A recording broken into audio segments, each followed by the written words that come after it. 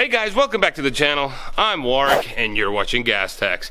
Behind me is a pretty rare sight for my channel. This is my project car garage and I normally have a 2004 R32 parked here. But it's not here because lately it got a bit cold in Wisconsin and now it is ice racing season. So I've worked the last couple days to make sure I could put this car back together, head to Wisconsin and get a couple ice race sessions in. I don't know if we're gonna get another session this year. For the last 3 days, 12-hour days, making sure this is put back together, but the inside, there's only a driver's seat, none of the panels in, other than the driver's door panel because I need to roll down the windows. But yeah, so been a great couple days, challenging couple 3 days getting this ready. I did it because I don't know if I have another opportunity to ice race this year. I'm gonna jump in the truck, head to Stevens Point, Wisconsin. Ice racing's actually tomorrow. I'm meeting up with some buddies tonight that have ice raced before, and they're gonna look over my car and you know, tell me what's wrong or what's right. We gotta make sure it actually runs and drives correctly, because all I did is I removed it from the garage, put it on the trailer. I'd rather test it with a bunch of other guys than test it by myself here and break down. Without further ado, let's jump in the truck and head to Wisconsin.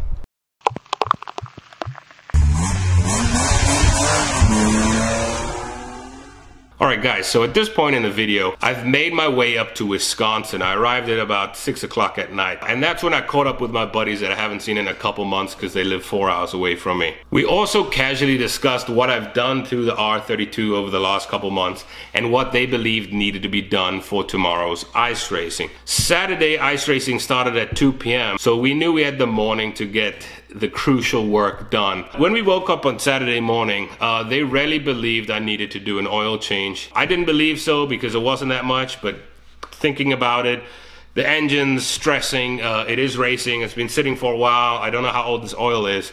So the first thing I did is I ran to O'Reilly's Auto Part and I got all these things to do an oil change. Even though I have them in this cabinet right here, I just decided 50 bucks in oil change stuff is cheaper than a blown engine.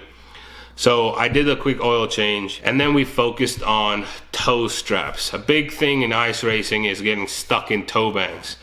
If you recall in one of my videos, I actually had the toe bolt in the front end had been snapped off inside of the actual nut there. I don't have a welder here, so I took advantage of my buddy's house. We welded on a bolt and it was really tough time to get it off until we realized for some reason those toe eyes or whatever that way your toe bolt gets put in there, it's counter threaded.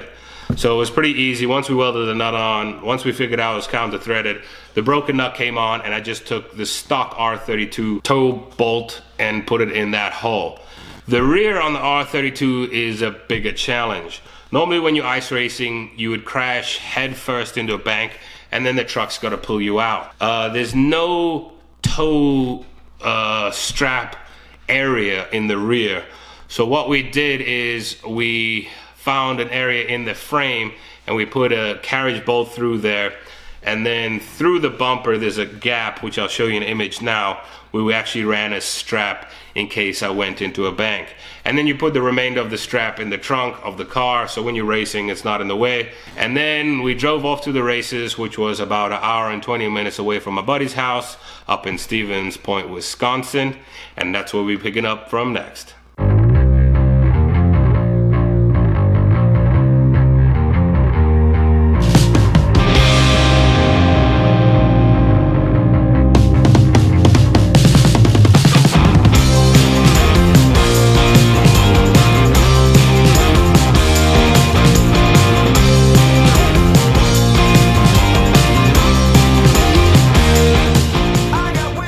So you just watched the time lapse of me unloading the R32 and then driving it somewhere and then putting on the ice tire. So what happens there now is, since the season's been pretty warm, they only wanted the guys with the spiked tires to park on the actual lake. The rest of the guys would park in the parking lot of the establishment we're at. Couple things you need to bring when you go ice racing. Firstly, if you see when I'm changing the tires, I'm really laying down on the ice. I don't have any waterproof clothes. I don't really care to change 400 times due to the season. So I just wear jeans all year round. But that poses a problem when you're rolling down on the ice, changing tires. Your body's hot, melts the ice, and you get wet. So I would really recommend you bring a tarp if you're doing this. On top of that, the tools you need to bring are just a generic toolbox, like one of these Craftsman box up there, multi-tools. Then you also need a torque wrench to make sure your wheels are torqued on correctly. You definitely need a tire pump. Ice racing tires are notorious to losing air.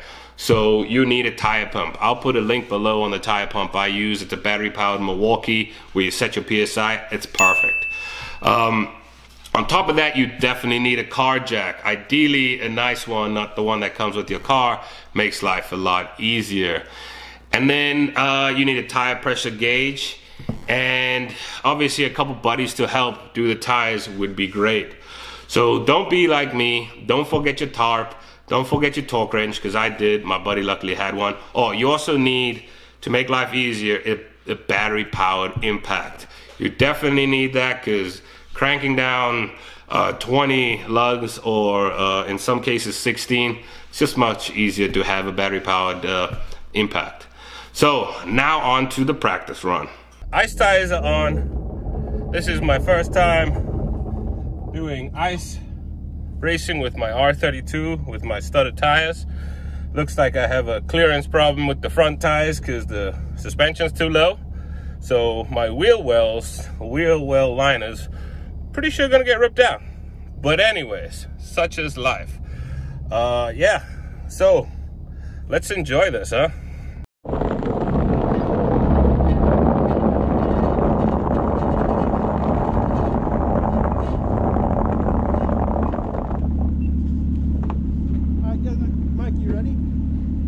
Send them. Good.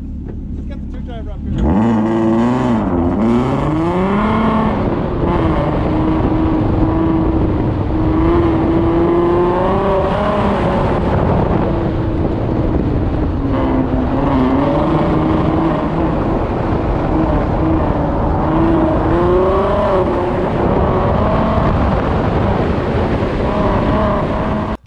So what you saw just there is the beginnings of my practice run. Unfortunately, my camera died outside. I was waiting too long to get these practice runs and the battery got cold and it died. But don't worry, there's more footage coming on. How they managed this event, that ice was very slick. Normally ice is it's not slippery per se. Obviously ice is always slippery, but ice on a lake normally goes through stages of melting with the snow on there, and it creates like a porous, rough ice surface. This ice was not rough. I've never slipped so much just walking on ice in my life. So what they requested is everyone with the studded racing tires go first so they could rip up the track for the guys that were just running snow tires. Talking about that, there are many different classes of ice racing. Firstly, there's front wheel drive, rear wheel drive, and all wheel drive categories. And within those categories, there's snow tires, studded tires, unlimited studded tires. But I will put a link right here or somewhere, probably down in the description, of the different classifications of ice racing. Be sure to check that out if you're interested in learning more about the categories you fall in. At this point, I've done a practice lap. I've actually done 2 practice laps. My ice tires seem great because, as I've already mentioned, it's so slippery walking on ice. But my ice tires also break loose, which is fun.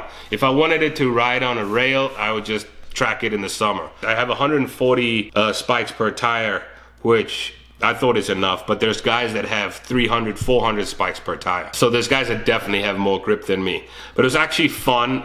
You could break free the back end. I recommend, right now, I recommend you don't overdo it with the spikes. You can always add more spikes. You can never remove the spikes. Much harder to do that. So after that first practice run, I did realize I didn't have wiper and washer fluid. So let's pick up from there. But I did my first practice run, everything went fine. I got my buddies here helping me out learn this sport. But if you look here, that's the clearance I was talking about earlier. It seemed to be fine, it's just right here. So stupidly enough, I installed this wheel wells or wheel liners because I thought I needed them. Hey, there's blue. So I'm gonna try to fix my washer fluid because clearly it's coming out the grill. All right guys, well, it appears there's still a ton of work to be done on the R32. I just realized I have no windshield wiper fluid. Someone appears to have ripped those out. So that's fun, but good thing there's no salt on the lake. There's a great turnout here today. Check it out. I would say about 30 cars, maybe a bit less.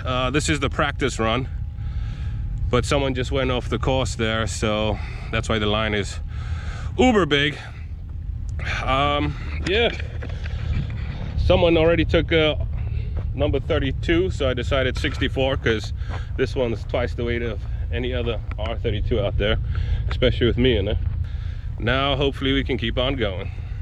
Before we continue, it would be much appreciated if you could hit that like button and that subscribe button so you don't miss out on any future content. And also, if you have any questions that you think I've missed about ice racing, be sure to wait until the end, and if I don't answer them, leave them in the comments below.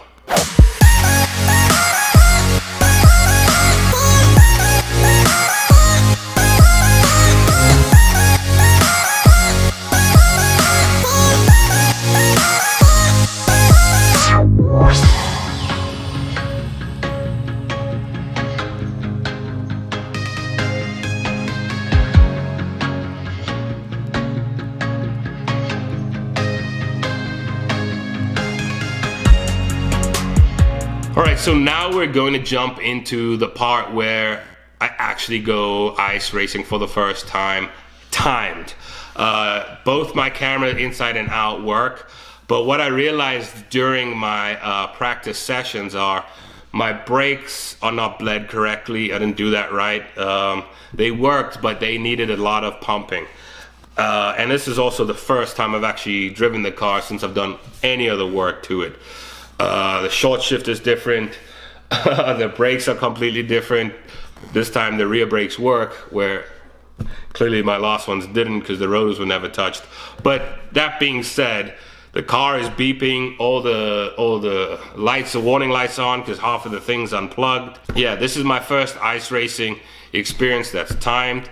Yeah, I'm not gonna make any excuses. My shifting's terrible. I'm learning, but yeah, check it out.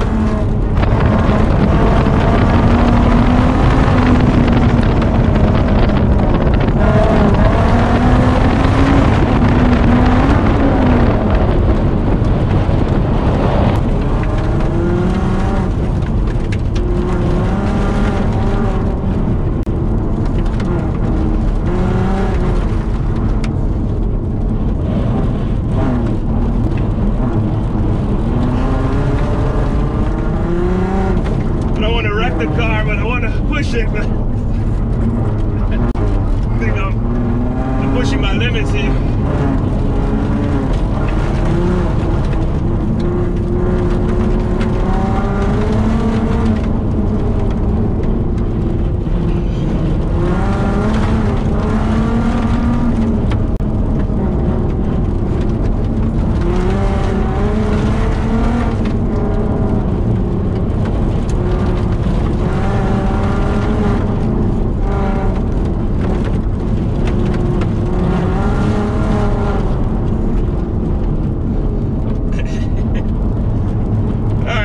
Like 4 seconds faster than my last one.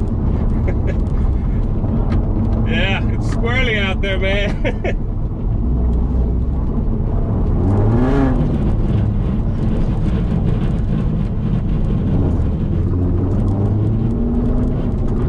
Woo!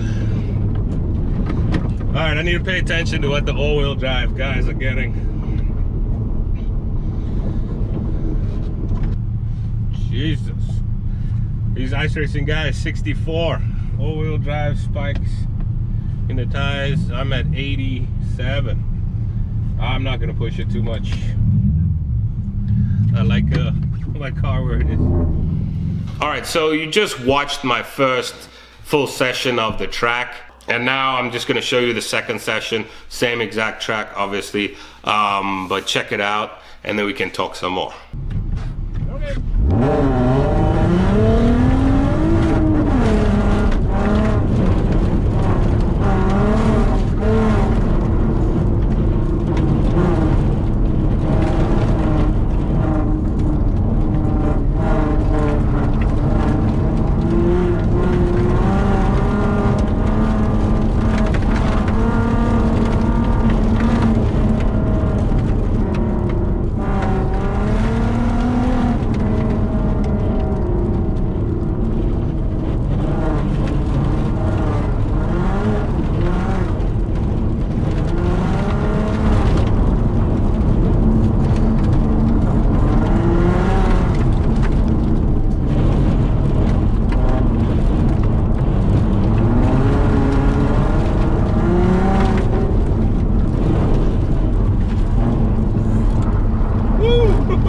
Those are big bangs, I don't want to hit those.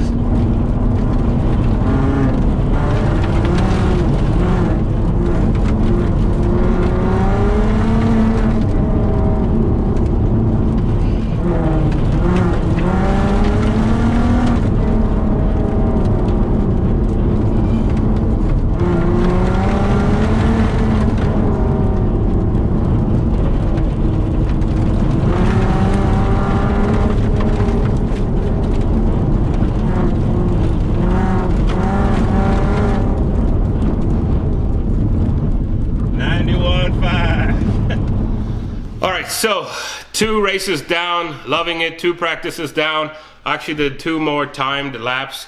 What happened the weekend before this weekend, it was 40 degrees and they already plowed the track. But with that, when you plow the track, it turns to 40, all that snowbanks start melting, and then it got cold again. The snowbanks turned into ice. So you might hear me or heard me in the couple when I was driving. I didn't want to hit the banks because it's not just going into fluffy snow, that's like going into a wall. And unfortunately, one of the guys before me, a good guy, was cruising. Ice was still slippery, but he had his spikes. He was going fast because he's racing. And he actually hit one of the banks and rolled his car. So yes, it is ice racing, it is fun, it's still racing, there's still cars, you still can die. But good to know, he was all fine. Car was damaged, unfortunately, but that's what happened because the snowbanks were ice. And he turned too sharp, he tried to correct it, he went up the bank, and then he ended up flipping. Remember, this is still a dangerous sport. I do have a roll cage coming. That's also why I didn't push it. And that's also why I stopped after my 4th run, because the car's not fully done. I don't have all the equipment in there. I wanted to at least get out there, figure out what I needed to do before I push myself. And I don't think I'll ever push myself too much. I'm trying to have fun. I'm not trying to be the next rally car racer. So what I've learned about what I still need to do to my car, this race is kind of different. It went from 2 to 7. Sun goes down at about 5 p.m. Ideally, I want to put a set of rally lights on the R32. Don't know how I want to do it yet, to light up all the ice at night. There is still something wrong with my left headlight. They are brand new headlights, but the bright doesn't come in. I don't know if the bulb is just broken. I need to fix that. My brakes, I've told you already, I need to fix the brakes. I have to pump them, so I think they just need to be bled. I did put my wheel wells in, as you saw earlier in the video, and those got ripped up, so I need to fix those. I do need to look into getting better shocks. Everyone, when I first got to the track, didn't think my spikes, well, didn't think the ride height of the R32 would let me race. Because the spikes would dig in, and lucky enough, the spikes never hit anything other than the wheel well lining. But I still want to jack this car up. Basically, the height that the car is behind me, it's about 4 or 5 inches from the wheel wells. This is how I want the ride height to be. Obviously, the whole interior still needs to be done. I definitely need to figure out a better way to put a rear tow hook in the back. I don't want to drill a hole in the bumper. As we all know, the R32 bumpers are not easy to find. But I was thinking, I'm gonna remember those old cars that you fill up behind the fuel tank? Or behind the license plate? I want to get the license plate bracket and then have the toe bolt behind the license plate. Obviously you don't need a license plate when you're racing, but that'd be great. Then it's a clean bumper. When I need to get towed, I just drop that down and I'll have something welded in there. What else did I realize in the car? The wiper fluid, clearly someone removed the sprayers, so I need to figure out and buy those. Filmed getting this car ready back together in 3 days. I think I'll put that out later. It was a mad rush. I don't know how good the filming is. Yeah, it was a lot of work getting this car ready just for this weekend. Glad I did it. It wasn't fun, but 100% glad I did it. Let's see where I am in the part of the video now. Alrighty guys, well, it's the day after the ice racing. I filmed this on like 10 different cameras, unfortunately. Let me open this, get you some light. And now, there's a blizzard of 6 to 10 inches today. And I'm towing a car, and there's a huge crash that just happened, and I was nearly part of a crash, because towing a car in a blizzard on a trailer is not fun. But luckily, I was able to stop. I was almost 100% sure I was crashing. So yeah, I'm just gonna take it nice and slow the rest of the day. I've already passed like 5 accidents. Now to focus on the road and get home safely. I'll check in with you then. All right guys, so as you can see, that was a pretty scary drive home. It was normally a 3.5, 4 hour drive. I think it took me 6 hours to get home, 7 hours. It was very snowy and very scary. Made it home in one piece and the car's here, so that's all good. So let's just recap this video on everything you need to know about ice racing. Firstly, ice racing is fun, but it's also dangerous, so just know that. There's also many different classes in ice racing. You don't need the spike tires to ice race, so you can do it with general all-season tires, but obviously snow tires are recommended. Then there are front-wheel drive, rear-wheel drive, and all-wheel drive classes. Then there's unlimited studs, a different stud class, and I think that's it for all the different classes, but the link's below. The next thing you need to do is remember to bring all the tools you need. Off the top of my head, you definitely need a torque wrench, a general tool set like the one behind me with all the different sockets and wrenches. If your car takes torque heads, screwdrivers, make sure you bring that.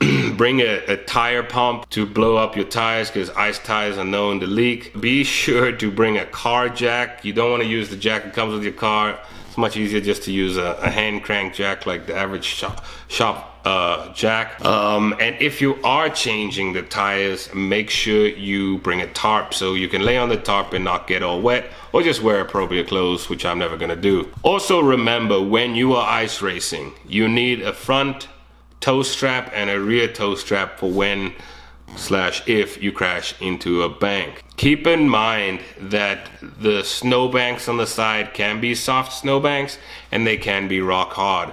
So just know your environment before you're racing, because a lot of people don't have a separate race car. They actually just race their current car, and you don't want to bring your daily driver and then wreck it up because you pushed yourself thinking those banks were fluffy instead of rock hard. So all in all, my first experience ice racing my R32 and learning it firsthand was a great learning experience. I'm glad I got the car done.